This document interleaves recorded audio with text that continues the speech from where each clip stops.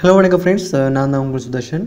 நம்ம இன்னைக்கு என்ன பார்க்க இருக்கோம்னு சொன்னால் ஜாவா வந்து ஆல்ரெடி அவருக்குரிய பாத் எல்லாம் செட் பண்ணி பார்த்துருந்தோம்.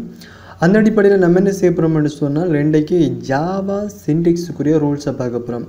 டைரெக்டாக ப்ரோக்ராம் எழுதுறதுக்கு முதல் நிறைய பேர் விடுற பிளான் என்று சொன்னால் ஜாவா என்னென்ன ரூல்ஸை கொண்டு இருக்குது, அதாவது வந்து சில சின்டெக்ஸ் ரூல்ஸ் வந்து கட்டாயம் முக்கியம். ஏனென்று சொன்னால் சின்டெக்ஸை வந்து ஒழுங்காக அண்டர்ஸ்டாண்ட் பண்ணி கொள்ளாமல் நம்ம ப்ரோக்ராம் எழுத போனோம்னு சொன்னால் நம்மளுக்கு கட்டாயம் பிள்ளை வரும். அந்த அடிப்படையில் வந்து நம்ம கட்டாயம் வந்து ஜாவா சின்டெக்ஸில் இருக்கிற ரூல்ஸ் வந்து நம்மளுக்கு தெரிஞ்சாகணும். அப்படி தெரிஞ்சுன்னு சொன்னாலே நம்ம வந்து ஒரு 90% வந்து எரர் வந்து வாரதை குறைச்சி கொள்ள முடியும். அந்த அடிப்படையில் வந்து விஷயத்துக்குள்ளே போகிறதுக்கு முந்தைய நம்மளோட யூடியூப் சேனலில் வந்து இன்னும் சப்ஸ்கிரைப் பண்ணலன்னு சொன்னால் சப்ஸ்கிரைப் பண்ணிக்கொள்ளுங்க. அதே போல் பக்கத்தில் இருக்கிற பெல் சிம்போலையும் கிளிக் பண்ணிங்கன்னு சொன்னால் நான் போடுற எல்லா வீடியோஸையும் வந்து நீங்கள் மிஸ் பண்ணாமல் பார்க்கலாம். வாங்க விஷயத்துக்குள்ளே போகலாம்.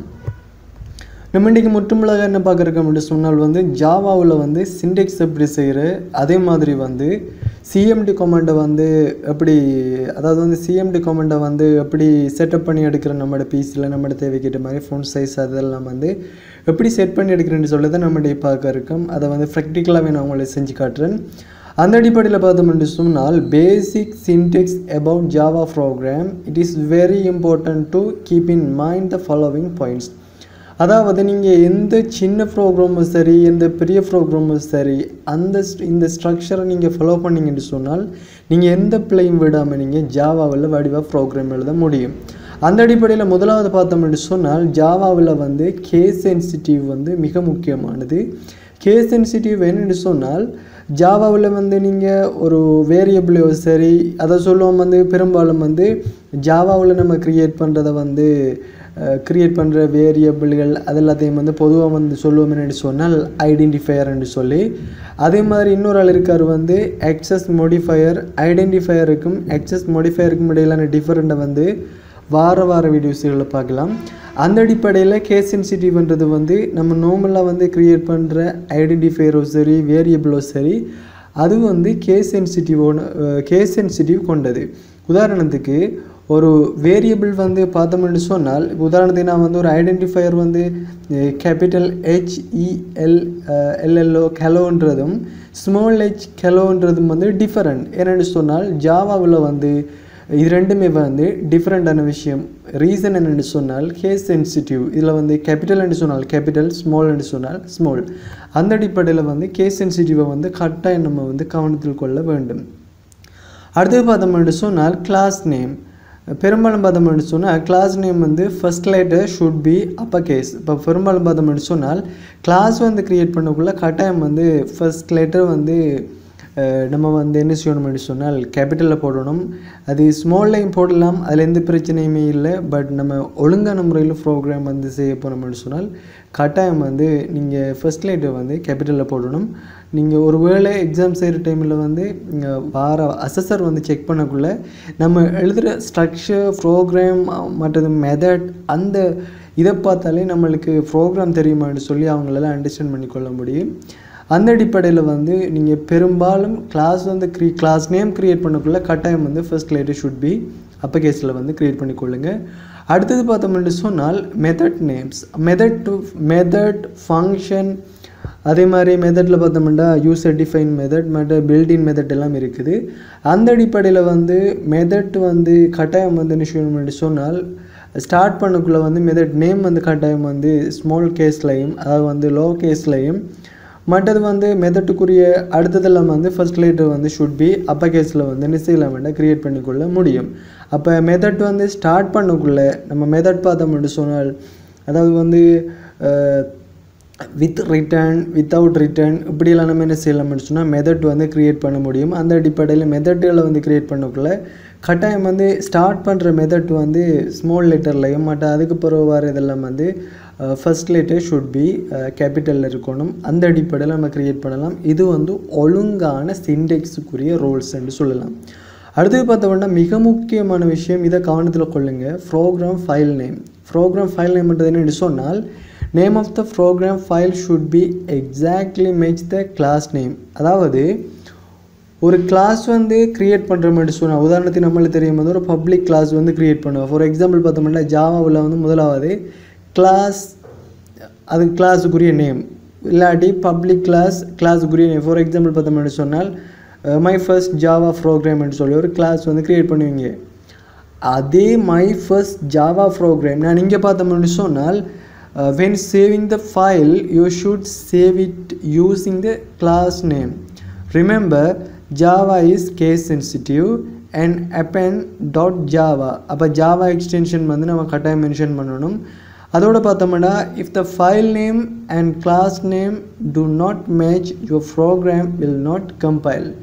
உதாரணத்துக்கு நம்ம பார்த்தோம்னு சொன்னால் உங்களுக்கு நான் ஒரு எக்ஸாம்பிள் ஒன்று காட்டுறேன் பாருங்கள். நம்ம ஆல்ரெடி வந்து ஃபஸ்ட்டு அன்றைக்கு வந்து செஞ்ச ப்ரோக்ராம் வந்து இவர் தான் வந்து இந்த பார்த்தோம்னா ஃபர்ஸ்ட் டாட் ஜாவான்னு சொல்லி நம்ம இவர் என்ன செஞ்சுருக்கோம்னு சொன்னால் க்ரியேட் பண்ணியிருக்கோம். இந்த ஃபர்ஸ்ட் டாட் ஜாவான்றதை நான் வேணுமெண்ட ஓப்பன் பண்ணி காட்டுறோம் பாருங்கள். வந்து நம்ம எல்லாருமே வந்து மிக்லோல் செய்கிறாக்களுக்கு வந்து இந்த பேசிக் நாலேஜ் இருக்கும். இந்த பேசிக் நாலேஜ் நல்லா புரிஞ்சு கொள்ளுங்க. நம்ம என்ன ஃபைலில் சேவ் பண்ணியிருக்கிறோமோ ஃபர்ஸ்ட் டாட் ஜாவான்னு சொல்லி அப்போ கட்டாயம் வந்து இங்கே வந்து ஃபஸ்ட்டுன்னு சொல்லி கட்டாயம் இருக்கணும். ஏனென்று சொன்னால் class name and file name should be same. இது வந்து ரெண்டு மெச்சா இல்லாட்டி கட்டாயம் வந்து கம்பைல் ஆகாது. அதே போல் இது ஸ்மால்லையும் இது கேபிட்டல்லையும் இருந்தாலும் நம்மளுக்கு என்ன செய்யாது, கம்பைல் ஆகாது. நான் சொன்ன ரூல்ஸ் படி கட்டாயம் வந்து கிளாஸ் வந்து start பண்ணக்குள்ள first letter should be கேபிட்டலில் இருக்கணும்.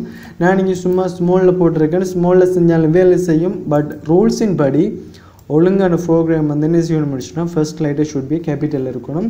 அப்போ அந்த அடிப்படையில் நம்மளுக்கு இந்த மெத்தட்டை வந்து சரியான முறையில் புரிஞ்சு கொள்ளுங்க. இதை தான் நான் சொல்ல வரேன். ஏனெண்டா நிறைய பேர் விடுற பிள்ளை வந்து என்னென்னு சொன்னால் அவங்க வந்து எப்படி செய்வாங்கன்னு சொன்னால் ஃபைல் நேமை வேற ஒரு நேம்லையும் கிளாஸ் நேமை வேற ஒரு நேம்லையும் செய்வாங்க. செஞ்சு போட்டு கம்பைல் பண்ணால் எரர் வரும். நிறைய பேர் வந்து எரர் வந்தால் என்ன எரர் வந்திருக்குன்னு செக் பண்ணுறதுல ப்ரோக்ராம் எரர் ஆகிட்டே இது செய்வோம். இதில் வந்து பார்த்தோம்னு சொன்னால் assume first Java program is class name. அப்போ கிளாஸ் நேம் வந்து ஃபர்ஸ்ட் மை ஜாவா ப்ரோக்ராம் இருந்துன்னு சொன்னால் கட்டாயம் then the file name should be served as first java program.java. இதே நேம் வரணும். அதே போல் சர்வ் பண்ணக்குள்ளே நம்ம வந்து ஜாவா ஃபைலில் .javaன்னு தான் சொல்லி தான் சர்வ் பண்ணுவோம். அப்போ அந்த அடிப்படையில் நம்மளுக்கு என்ன செய்யணும் முடிச்சுனால் கட்டாயம் வந்து அந்த ப்ரோக்ராம் ஃபைல் வந்து நம்மளுக்கு முக்கியம் கிளியராக தெரிஞ்சிருக்கணும். அப்போ இங்கே ஃபர்ஸ்ட் ஜாவா ப்ரோக்ராம்ன்றது வந்து இதில் ஃபர்ஸ்ட் லெட்டர் கேபிட்டல் இருக்குன்னு சொன்னால் அதே மாதிரி இங்கே இருக்கணும். எந்த சேஞ்சஸுமே இருக்கக்கூடாது கிளாஸ் நேமுக்கும் ஃபைல் நேமுக்கும். அப்படி சேஞ்சஸ் இருந்துன்னு சொன்னால் நம்மளோட ப்ரோக்ராம் வந்து ரன் ஆகாது. அதை வந்து தெளிவான முறையில் புரிஞ்சு கொள்ளுங்க. அடுத்தது பார்த்தோம்னு சொன்னால் public static void main string ARGS. இங்கே வந்து பார்த்தோம்னு சொன்னால் இங்கே வந்து பார்த்தாலே உங்களால் நல்லா புரிஞ்சு கொள்ள முடியும். இது வந்து மெயின் கிளாஸ். உதாரணத்துக்கு இன்னும் இருக்கிற மெயின் கிளாஸ்ன்றது தான் நம்மளுக்குரிய ப்ரோக்ராம் எழுதுறதுக்குரிய ஏரியா. இதுக்குள்ளே தான் நம்ம என்ன செய்ய போகிறோம்னா நம்மளோட ப்ரோக்ராமை எக்ஸிக்யூட் பண்ண போகிறோம். அப்போ ஜாவாவில் வந்து பார்த்தோம்னு சொன்னால் அப்போ நம்ம baby.netல NVQ பார்த்தாக்களும் இருப்பீங்க. அங்கே வந்து நம்ம ஒரு ப்ரைவேட் ஒரு பட்டன் வந்து ஸ்டார்ட் பண்ணோம்னு சொன்னால் அவருக்குரிய எண்ட் சப் வந்து முடிஞ்சிருக்கும். அதே மாதிரி இங்கேயும் கிளாஸ் வந்து இங்கே நீங்கள் செஞ்சுருக்கோம்னு சொன்னால் கேர்லி ப்ராக்கெட் ஓப்பன் பண்ணியிருக்கோம். இப்போ இந்த ப்ராக்கெட் வந்து என்ன செய்யணும்னு சொன்னால் நம்மளுக்கு இங்கே முடியுது. இதுதான் இவருக்கு இந்த கிளாஸ் கடைசியாக வந்து கிளாஸ் தான் முடியும். கிளாஸ் ஆரம்பித்து கிளாஸ் முடியும். அதுக்குள்ளே வந்து மெயின் மெத்தட் இருக்கும். அதுக்குள்ளே நம்மளுக்கு ஃபங்க்ஷன்கள் எல்லாம் இருக்கும். எல்லாத்துக்கும் வந்து ஒரு ஆரம்பமும் இருக்கணும், ஒரு முடிவும் இருக்கணும். அப்படி இல்லாட்டி அந்த ப்ரோக்ராம் வந்து நம்மளுக்கு எக்ஸிக்யூட் ஆகினாலும் கம்பைல் பண்ணக்குள்ளே எரரை தான் காட்டும். அந்த அடிப்படையில் இந்த சிண்டிக்ஸ் எல்லாம் வந்து கட்டாயம் முக்கியம். அதே போல் பார்த்தோம்னு சொன்னால் இந்த public static void main string இதே போல் பார்த்தோம்னு சொன்னால் இந்த ஆர்கியூமெண்ட் ARGS. இதில் முக்கியம் பார்த்தோம்னு சொன்னால் இந்த ARGS வந்து நீங்கள் ஆர்கியூமெண்ட்ஸ் அண்டு ஃபுல்லாக எழுதினாலும் பிழை இல்லை. AR எழுதலாம், ARG என்று எழுதலாம். அதில் எந்த பிரச்சனையும் இல்லை. பட் அட்லீஸ்ட் 10 கரெக்டராவது நீங்கள் போட்டிங்கன்னு சொன்னால் இந்த பப்ளிக் மெயின் மெத்தட் வந்து வேலை செய்யும். அந்த அடிப்படையில் இந்த மெயின் மெத்தட் இல்லாமல் நம்மளுக்கு கீழுக்கு ப்ரோக்ராம் எந்த ப்ரோக்ராமும் வேலை செய்யாது. ஏன்னு சொன்னால் நம்மளுக்கு இந்த ஜாவா ப்ரோக்ராம் வந்து ப்ராசஸிங் வந்து ஸ்டார்ட் பண்ணுது ஃப்ரம் த மெயின் மெத்தடில். அப்போ நம்ம இந்த மெயின் மெத்தட் வந்து க்ரியேட் பண்ணலைன்னு சொன்னால் நம்மளுக்கு என்ன செய்யாதுன்னு சொன்னால் ப்ரோக்ராம் வந்து கம்பைல் ஆகாது. அப்போ அந்த அடிப்படையில் வந்து நம்மளுக்கு பேசிக்கான சின்டெக்ஸுக்குள்ளே இவங்க இவ்வளோ பேரும் இருப்பாங்க. அந்த அடிப்படையில் நம்மளுக்கு இந்த ஜாவா ப்ரோக்ராமில் இருக்கிற இந்த பப்ளிக் ஸ்டேட்டிக் வாய்ட் மெயின்ன்ற இந்த மெயின் ஃபங்க்ஷன் வந்து நம்ம கட்டாயம் வந்து எழுதணும். ஏன்னு சொன்னால் இது வந்து ஜாவா ப்ரோக்ராமில் வந்து மெயினான ஒரு மெத்தட். இந்த மெத்தட் இல்லாட்டி நம்மளுக்கு அங்கே ப்ரோக்ராம் வந்து வேலை செய்யாது. அந்த அடிப்படையில் பார்த்தோம்னு சொன்னால் இவரை சொல்லுவோம் வந்து ஸ்டேட்மெண்ட்னு சொல்லி. அப்போ இந்த இவரை சொல்லுவோம் வந்து ஸ்டேட்மெண்ட்.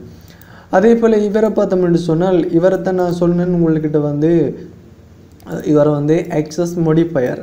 இவர் எப்படி சொல்லலாம்னு சொன்னால் பப்ளிக் இருக்கார், ப்ரைவேட் இருக்கார், ப்ரொடெக்ட் இருக்கார், இப்படி வந்து நிறைய எக்ஸஸ் மோடிஃபையர் இருக்காங்க. அந்த எக்ஸஸ் மோடிஃபையர்லாம் வந்து கட்டாயம் வந்து ஸ்மால் லெட்டரில் இருக்கணும்னு சொல்லி ரூல்ஸ் இருக்குது. அப்போ அந்த அடிப்படையில் வந்து இந்த லேட்டர்ஸ் வந்து எக்ஸஸ் மோடிஃபையர் வந்து கட்டாயம் வந்து நம்மளுக்கு ஸ்மால் லெட்டர்ஸில் இருக்கணும். அதே போல் எம்சிக்யூவில் வந்து இந்த எக்ஸஸ் மோடிஃபையரை பற்றி அதிகளவாக கேட்கப்படும். இதில் வந்து பப்ளிக் ப்ரொடெக்ட் ப்ரைவேட் எல்லாமே என்னென்னு சொல்லி வார ஃப்யூச்சர் வீடியோஸில் வந்து நம்ம பார்க்கலாம்.